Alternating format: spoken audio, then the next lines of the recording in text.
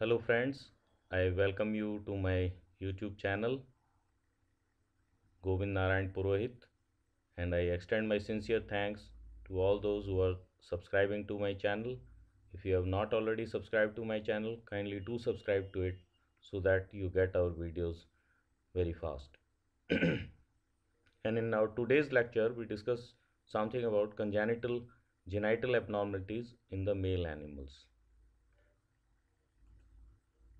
Friends, I am Professor G.N. Purohit, the Head Department of Veterinary Gynecology and Obstetrics, College of Veterinary and Animal Science, Bikaner, Rajasthan, India. In our today's topic, we discuss about the congenital genital abnormalities in the male animals. The topic 1 would be abnormalities of the testes and scrotum. Topic 2, defects of the epidermis. Topic 3, defects of the penis and prepuce. Topic 4, defects of the accessory sex glands. Friends, abnormalities of the testes, scrotum, and epidermis, which are congenital, include the intersexes, testicular hypoplasia, cryptarchitism, and anarchism. The intersexes are common in goats, in pigs, and the most common intersex in cattle is the free martin. Free martin is a infertile male born co-twin to a female. Then there is the XX sex reversal, is a syndrome occurring in genetic females in which another autosomal gene acts like a Y chromosome, thereby including male characteristics. It has been observed in pigs and polled goats.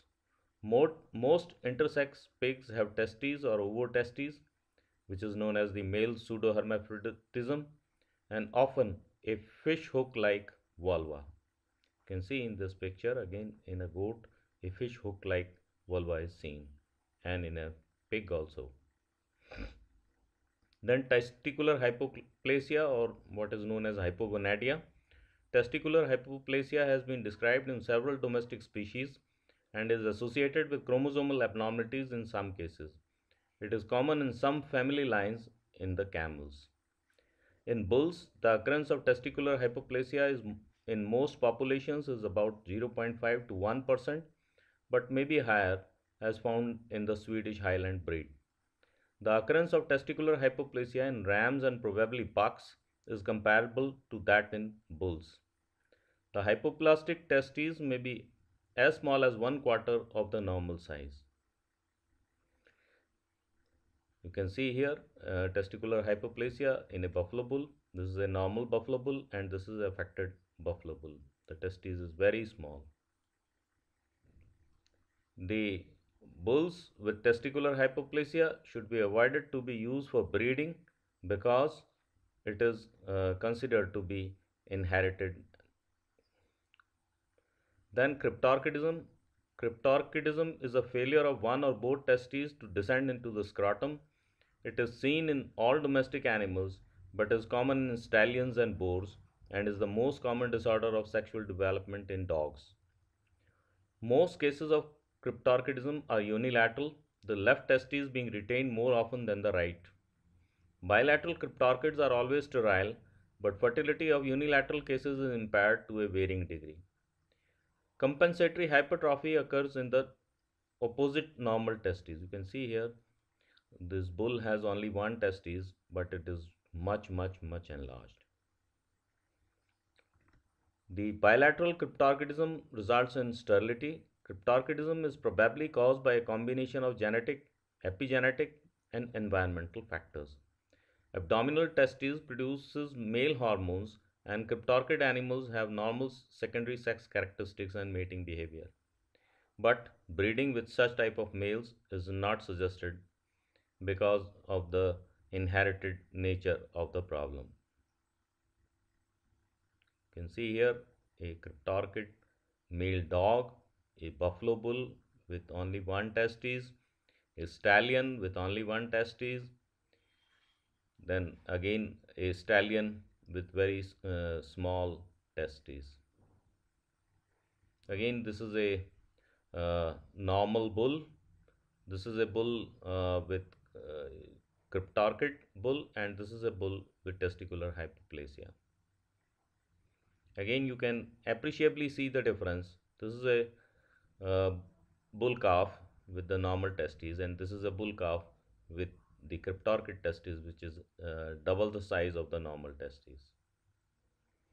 Other rare testicular anomalies include synorchia, fusion of both testes observed in the boar, testicular ectopia, which is location of the testes at a place beyond the scrotum. So you see here the testes in a dog is located inguinally instead of being located in the scrotum. Then testicular anarchia, absence of both testes, and testicular heteropia, seen in pigs as pale nodules of testicular tissue on the peritoneum. Then this is a ectopic testes visible lateral to the penis with its independent structure. The scrotal abnormalities include failure of fusion and include bifurcation in scrotal clefts. Bifurcation of the scrotum is associated with hypospadias, a urinary tract closure defect. You can see here, this is a scrota bifida in a buffalo bull, and again a scrota bifida in a bull. You can see here in a bull a normal testes and a scrotum with bifid testes. Then defects of the epididymis, partial or complete segmental aplasia of the structures originating from the mesonephric ducts has been described in bulls. Bilateral epididymal hypoplasia has been described in azoospermic stallions and camelids. In camelids, segmental aplasia of the epididymis is often associated with epididymal and rete testes cysts. Spermatic granulomas, not uncommon as solitary lesions in the head of the epididymis of the ram and goat, but are less common in other species, probably result from distension of spermatozoa of blind ending tubules in the afferent duct area.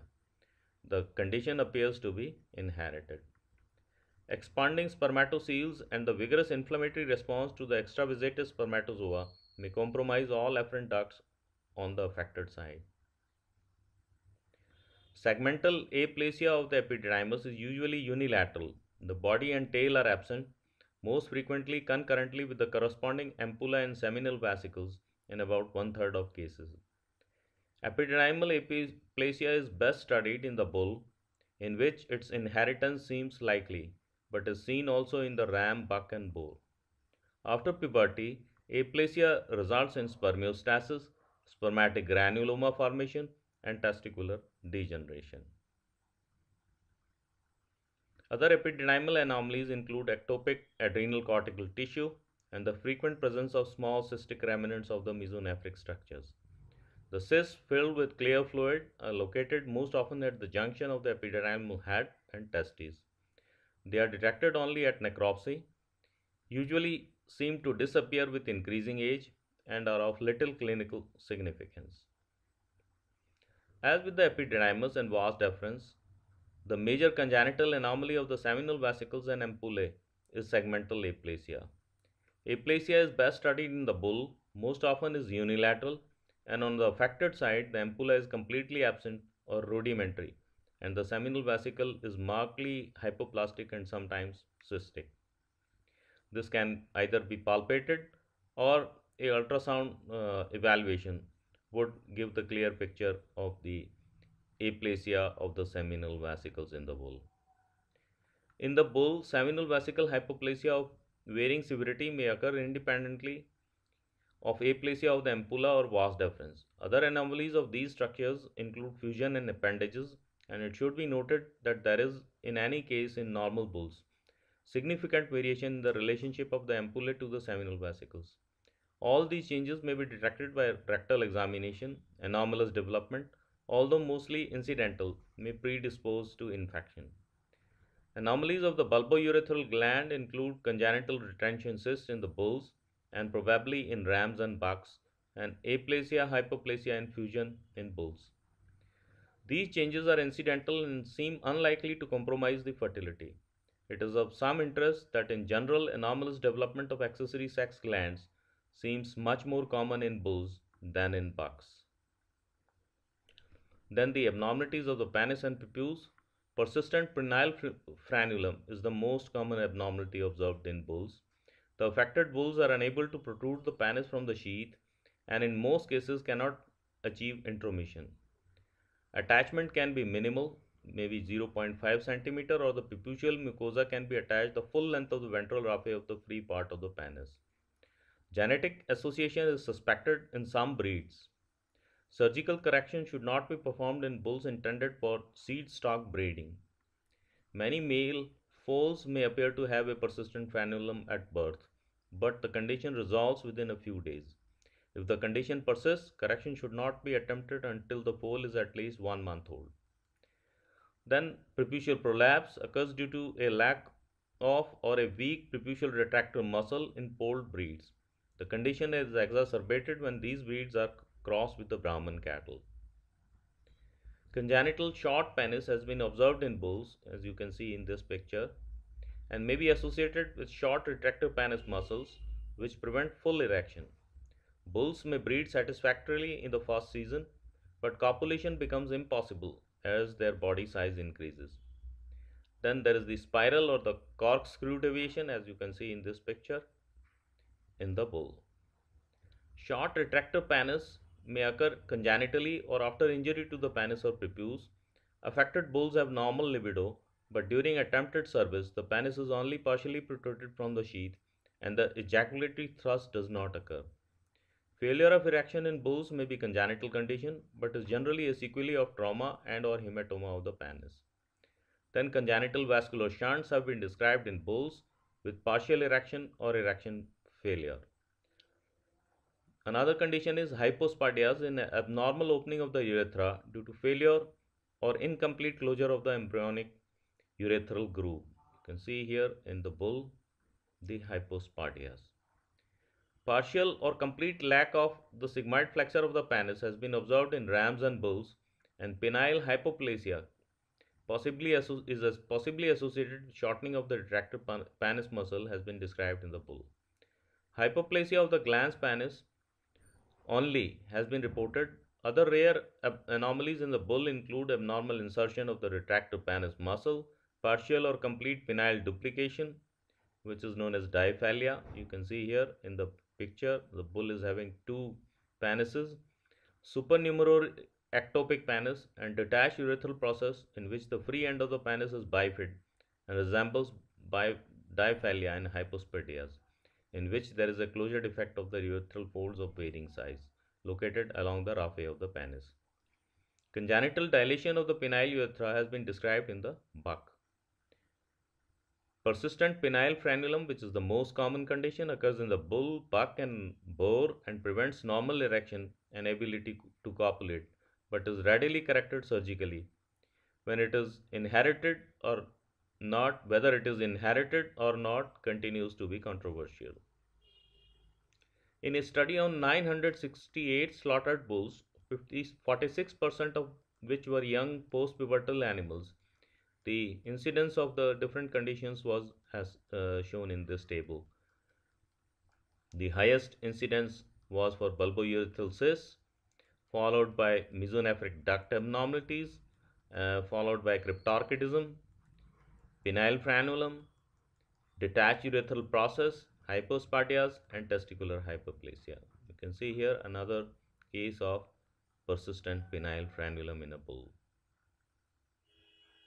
This is a case of hypospadias, and this is a case of hypospadias in a male dog. This is a case of preputial prolapse. Prepuce is prolapsed out, and congenital short penis. So you can contact me at my email gnpobs@gmail.com. This is my YouTube channel link. This is my LinkedIn link, and you can contact me. So kindly listen to the lecture completely. Give your comments, likes, and share and subscribe to my YouTube channel, Govind Narayan Purohit, if you like them. Thank you. Thank you so much.